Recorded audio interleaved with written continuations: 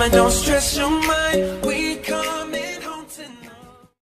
What's up everyone? Andito na naman tayo ngayon para magbigay ng impormasyon para sa bagong Huawei Watch GT2 ng Huawei ngayon. Kaka-release na lang nito guys nung nakaraang buwan. So, ano nga bang kagandahan nitong bagong device ng Huawei? Tara, pag-usapan natin.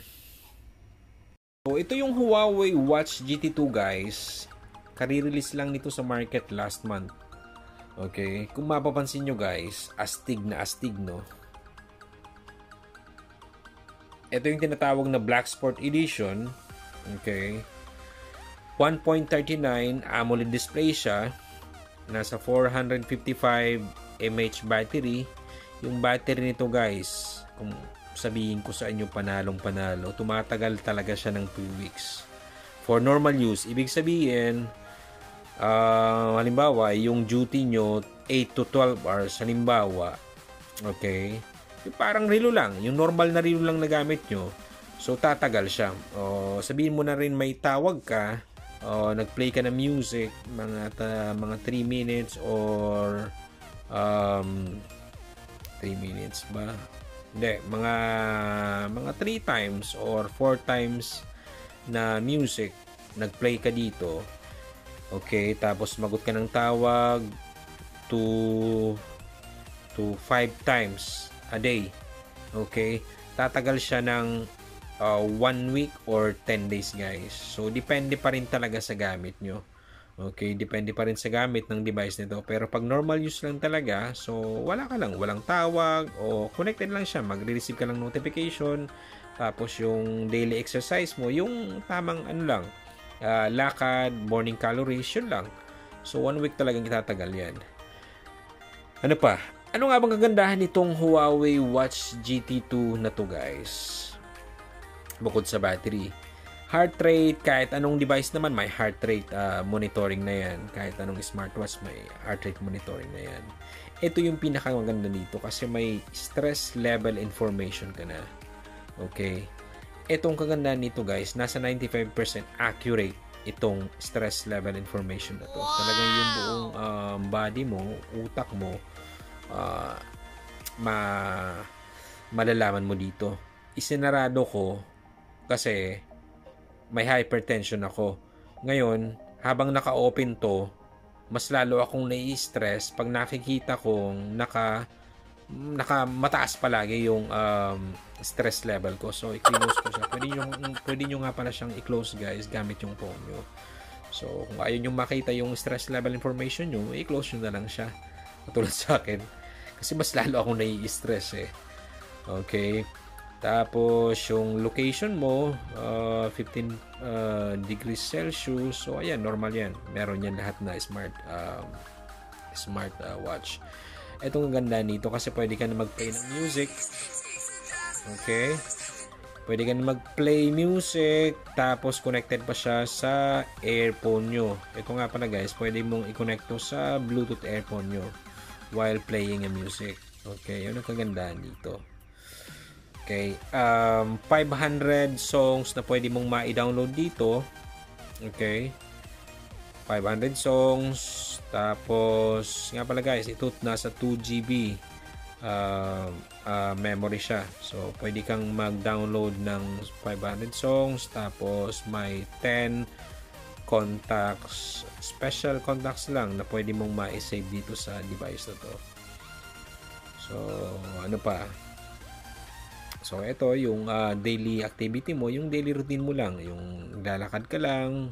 So, yun, mamomonitor mo din dito. Ano pa? So, workout. Dito, yung running course nga pala dito guys, nasa 13 running course dito. Kung gusto mong mag-fat morning run. So, may 13 running course dito kung anong gusto mong gawin sa fitness workout mo. Outdoor, indoor, outdoor walk, indoor walk. So, ito yung mga daily activity mo. Climb, hike, trail run, triathlon, elliptical, rower. Tapos kung gusto mo pumunta ng gym, ito yung gamitin mo guys, yung other. Okay. So, ano pa? Okay, may swimming dyan. So, andyan na lahat na activity information mo. Workout record. So, lahat, alimbawa, ngayong araw na to, may workout ka. Okay, so, andito yon, makikita mo yung workout activities mo. Yung mga record mo. Workout status, yung heart rate, andun na kanina sa shortcut, meron na yun. Activity record mo. So, halimbawa, pwede mong i-save yung activity record mo, guys. So, halimbawa, ano yung gagawin mo masusunod na araw. Okay, pwede mo siyang record doon sa phone mo. Yung sleep monitoring, guys. Yung kagandahan nito kasi na-try ko na to, guys, kung gaano nga ba ka-accurate yung sleep monitoring na to.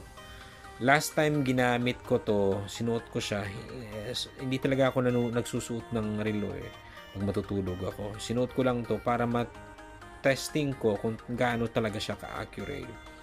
So far, 95 to 97% guys, yung accurate ng sleep na to. Kasi, nasa harapan lang yung yung relo ko, yung malaking relo sa pambahay. So, tinatansya ko kung tama nga ba yung oras na to pagtulog ko, pagising ko. So, 95% to 97% guys, accurate tong device na to. Totoo yun. Okay, so ano pa? Stress level kanina andun na. Breathing exercise. Kung halimbawang medyo kinakapos ka ng hininga or stress, dito, pwede ka ditong exercise mo yung breathing mo. Breathing exercise. Okay. Music. So, andyan na. Play ka na music. Andyan na yung naka-stored lahat na 500 songs mo, guys. Contacts. So, gaya ng sinabi ko, 10 contacts pwede mong ma-save dito sa device na to. So, halimbawa, pwede kang tumawag, guys. So, yan. Pwede kang tumawag sa device na to. Diba? May speaker siya. Okay. Wala nga palang, wala nang load. Okay. Yung call logs, yung mga tinawagan mo yung araw. So, yan. Andyan yan. Yung mga parang recent calls mo. Air pressure, compass. So, kung naliligaw ka ng landas yung puso mo, ito, gamitin mo, guys. Paano yung gamitin? Ganyan. I-shake mo lang. So, ayan. Ayan ang compass mo. Kung naliligaw yung puso mong landas, gamitin mo to para mahanap mo yung soulmate mo. Joke lang, guys. So, yun. Madali lang gamitin to. Weather forecast. Andyan na. Notification. So, notification. Andyan. Ano pa nga ba? Stopwatch, timer, alarm. Itong alarm, guys, pwede ka mag-set dito ng alarm Pwede ka na mag-set na dito. So, yan. Halimbawa, 3:40, Sunday, Monday, Tuesday. So, andyan. Depende na sa'yo kung anong gusto mo. Nga pala. Okay. Flashlight. Ito, talagang sobrang nakakasilaw tong flashlight na to. Na-try ko na to. Sobrang dilim-dilim. Find my phone. Itong kaganda nito, guys, kasi kung halimbawang nawawala yung phone mo, pwede mong gamitin tong Find my phone na to. Tingnan mo. Subukan ko I'm here. Yung phone mo nagsasabi ng I'm here. So halimbawa nawawala yung phone mo dito sa bahay mo, di mo mahanap kung saan sa kwarto, kung saan mo na hinahanap, i-touch mo lang to. Magri-ring yan yung phone mo. Connected nga pa na to, guys, sa bluetooth. Okay, so yun, find my phone, settings. So andito na yung lahat na settings, display, strength, yung display mo kung gusto mong automatic lang para hindi mag-consume ng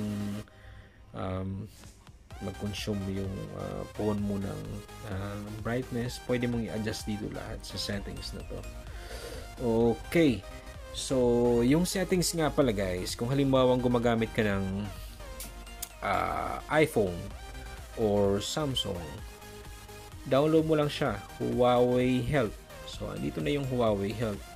So, kahit anong device, pwede mong gamitin dito. Nga pala yung iPhone, guys, 80% na features lang ng device na to pwede mong magamit. Unlike sa Android, 99.9% na magagamit mo yung features niya.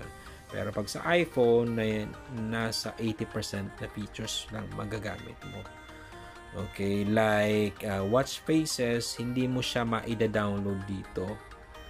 kabilis. Kumbaga, Android pa rin talaga. Tulad dito, pakita ko sa inyo guys.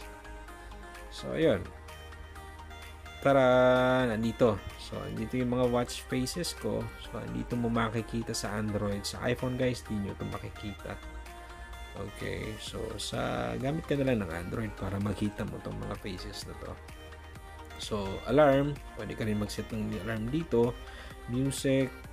Okay, pwede ka mag-download up to 500 songs dito guys. So, favorite contacts. So, halimbawa may special 10 numbers ka, special 10 contacts ka, pwede mong isave dito guys. So, lahat na settings na andito lahat. Okay. So, automatic stress test. O, tinan mo, makikita mo, naka-disable yan. Ayoko nakikita yung stress information ng ano ko. So, ito nga pala may GPS to guys. Andito yung, tinan mo, nakikita mo dyan. Naka-on yung GPS ko, kaya nagbi-blink-blink yan. Ito, makikita mo yung workout mo kung saan kang banda, saan yung mga pasikot-sikot na mga dinaanan mo. So, dito mo monitor mo yan dito. Okay. So, dito lahat na settings, guys. So, ito yung stress information, day, weekly, month, year, nakasave yan lahat. So, calories, andito yan lahat, guys. Heart rate. So, andito na lahat. So, yun lang, guys. Para sa ngayon, sana nag-enjoy kayo sa palabas ko. Hanggang sa muli. Peace.